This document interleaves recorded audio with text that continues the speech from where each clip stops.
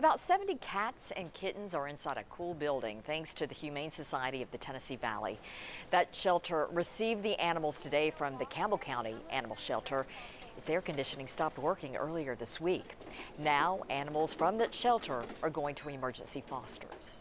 People have definitely stepped up. We put the request out and the community showed us an outpour of support in emailing and wanting to sign up for fostering cats and the dogs.